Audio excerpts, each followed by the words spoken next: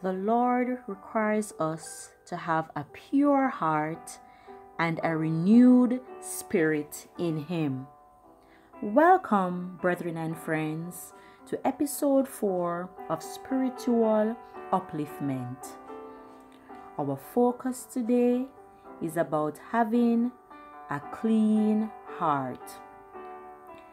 How can one have a clean heart? How can I maintain a clean heart? Is it even possible to sustain a clean, honest, and pure heart in this evil world? We first must remember as believers that we are strangers passing through this world. Dwelling in a place for a period of time does affect our thoughts, our spirit, our soul, the choices we make, and ultimately it affects our actions.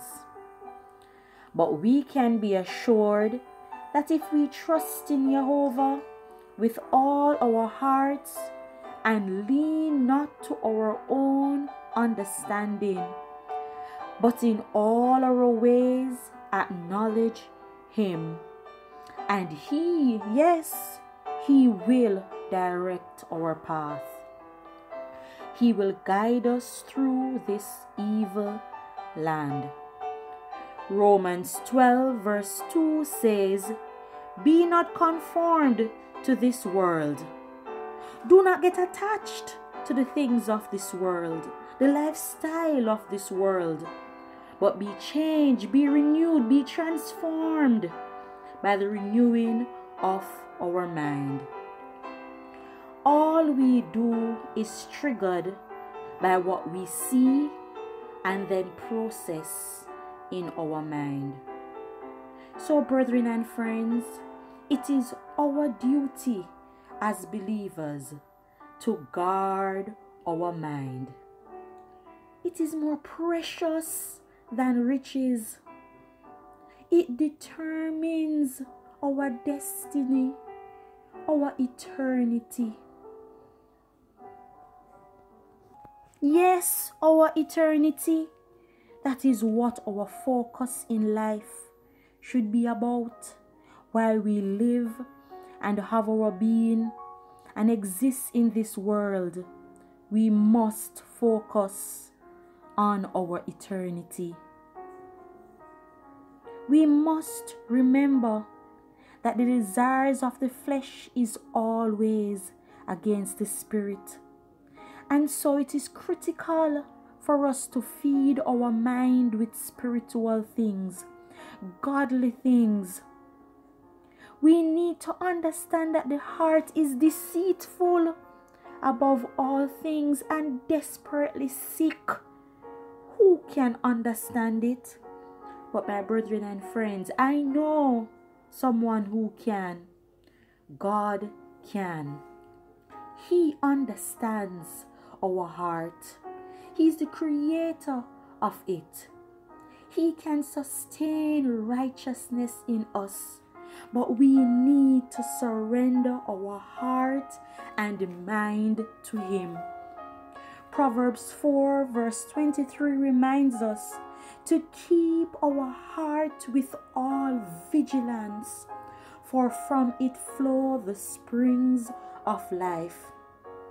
My question to us is, what type of spring are we producing today? Are you producing today?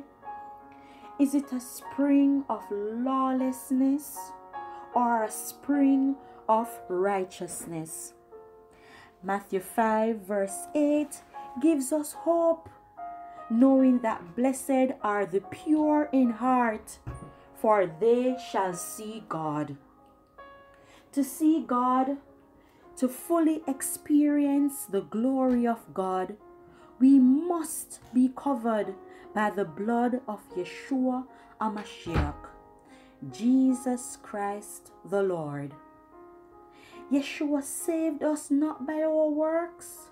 There's nothing that we could have done by ourselves, But when we are immersed in baptism in the name of Yeshua HaMashiach, and we take on, hallelujah, the presence and the Spirit of God by faith, through the mercy of Yeshua, through the mercy of the Almighty God, we are now renewed by the Holy Spirit.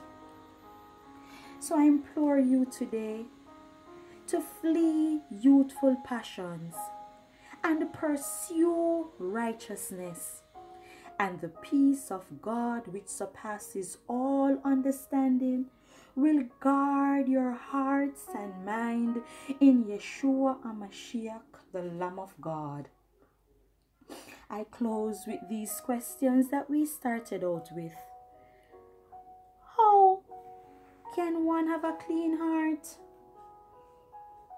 The answer today is by the blood of Yeshua and the power of the Holy Spirit. How can I maintain a clean heart? By being vigilant in prayer, in fasting, and reading the Word of God. Is it even possible to sustain a clean, honest, and pure heart in this evil world? My brethren and friend, my answer to you today is yes.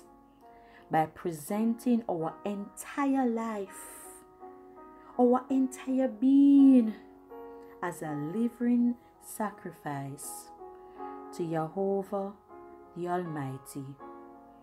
God bless you.